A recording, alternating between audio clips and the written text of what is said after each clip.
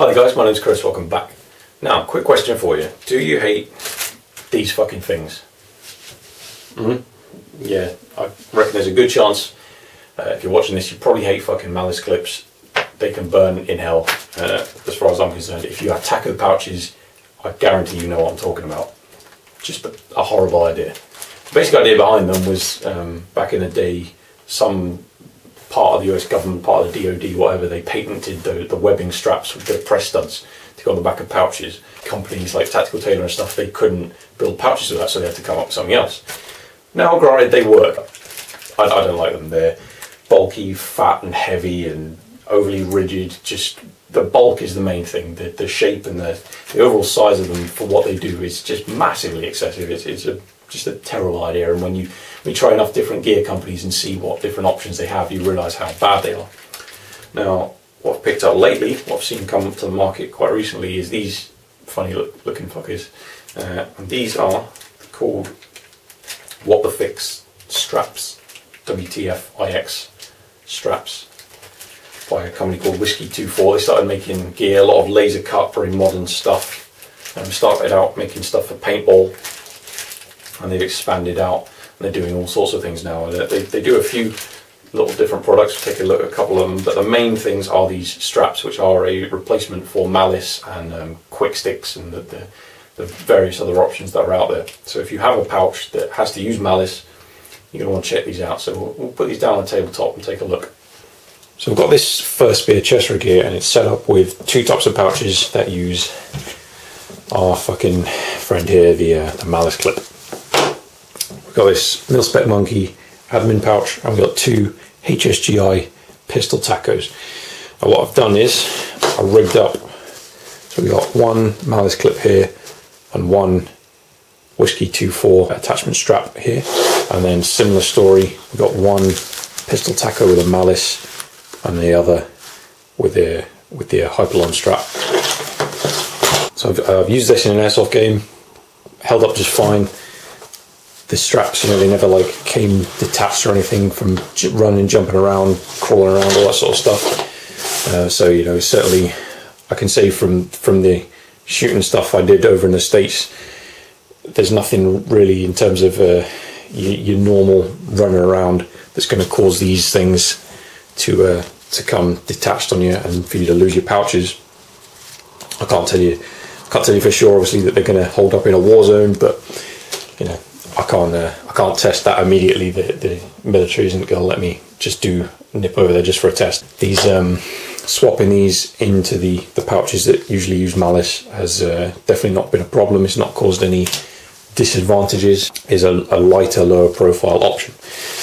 Now, with a chest rig like this, we've got a backing to it, and you can sort of, it's not going to show on the camera so much, but you can sort of like, there's the connection block, which is just this piece on one of the malice clips. And I would imagine if you're wearing the rig for long enough and you just had like a combat shirt or a t-shirt on, that could possibly be a bit of a tension point, a pressure point. It could rub after a while, but it's not too bad when you've got this backing on it. Similar thing over here, but then again, for the sake of like a couple of dollars though, I think these are a pretty nice option.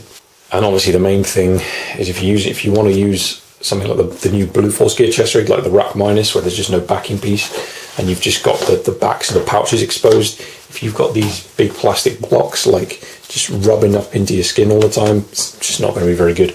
Obviously it depends, it's going to vary on your clothing, but it's just never particularly nice, I don't think.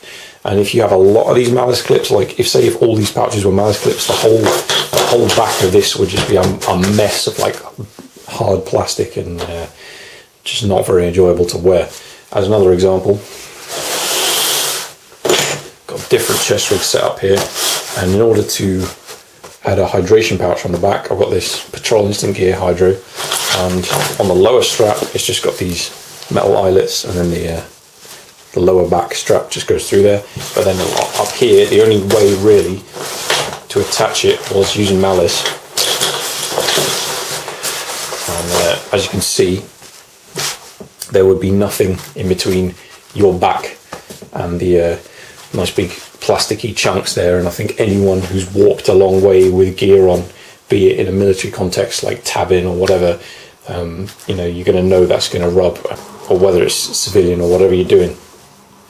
Hiking, long distances, long time wearing any sort of backpacks or any military or civilian kit, having that pressed right up against you. Again, if you're just in like a t-shirt or a combat shirt, which is obviously just a t-shirt in the body, then yeah, having that digging into your back the whole time as you're walking, the kit's moving up and down, it's just gonna be bad times really. So you can quite easily just pop these off, use that clip instead. I've not tested this on this setup yet, but I would say the Hyperlon strap is going to be a pretty good alternative, and it's certainly going to get rid of that issue. So a couple of other products to mention from WhiseyTwoFour on them here just quickly. They also make these little replacement zipper pulls. They sent me a few. So you've got your standard paracord, and then you've just got these little Hyperlon alternatives. That's how they come. Slim, low profile, nice and light. Won't soak up water. Are they as tough as the paracord? I'm going to say probably not. But any pouch you've got with a zip, with a pull like this, you can just undo your paracord, and then you'll probably want a tool like this, some sort of very thin needle nose pliers, to actually get the Hyperlon through the small gap like that. But